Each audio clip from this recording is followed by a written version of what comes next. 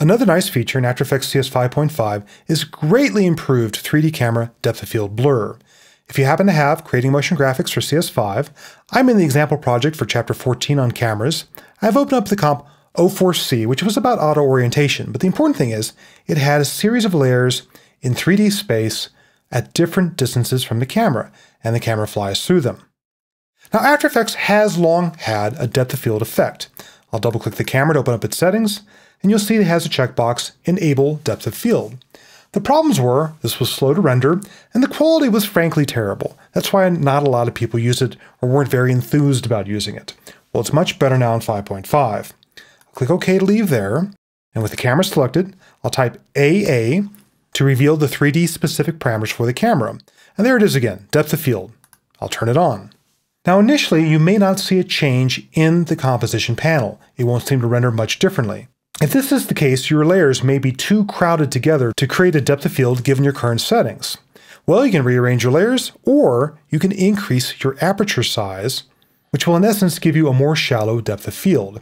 And as I do so, you'll now see the nearby and far away planets get out of focus, while planets at an intermediate distance are in focus.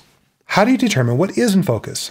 Well, when you have a depth of field enabled, there is this additional plane drawn for the camera that shows the focal plane, what will be in focus.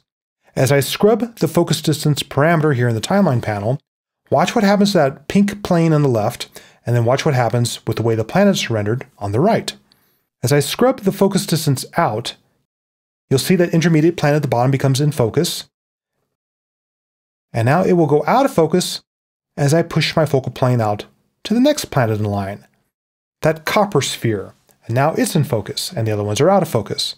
Or I can go the other extreme. I can go ahead and bring the focus distance way down and focus just on this nearby planet, that big gray and red one. As a matter of fact, my depth of field is so shallow now with this high aperture setting, you can actually see me rake the depth of field across that angled planet, which in itself is a very cool, realistic effect. That focus distance is linked to the camera.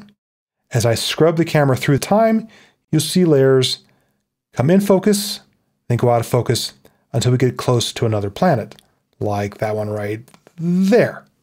I'll back up to where we see more planets, and I'll push the focal plane out to where something like this copper one is in focus. There we go. Now, as I mentioned, one of the reasons we did not use depth of field very often in the past is it didn't have a very attractive blur. It has this kind of squarish pattern. Well, that's the default fast rectangle shape, which is similar to what prior versions of After Effects had. But now you have a lot more options for your iris shape.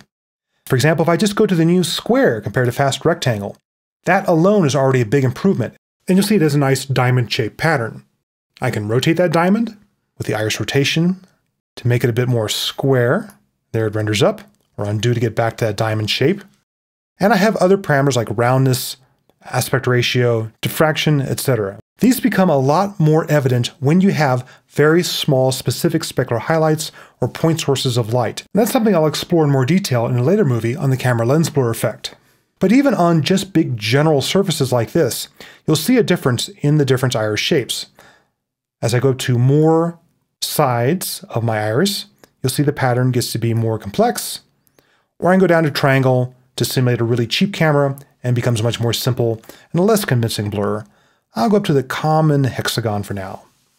Another nice set of parameters are highlight gain, threshold, and saturation. This allows you to treat the highlights on layers, ones that are above a certain threshold value, differently than the rest of the image. Now initially you may go ahead and start cranking the gain and say, well, nothing's happening, this parameter doesn't mean anything. That's because your threshold is too high. In an 8-bit project, 255 says only take the absolute highest value and blow that out. Well, that's not very interesting. But if you start to lower this a little bit, you'll now see more parts of these layers become blown out, controlled by the highlight gain. I'll pull it down, crank it back up again. And the threshold determines what brightness levels are affected.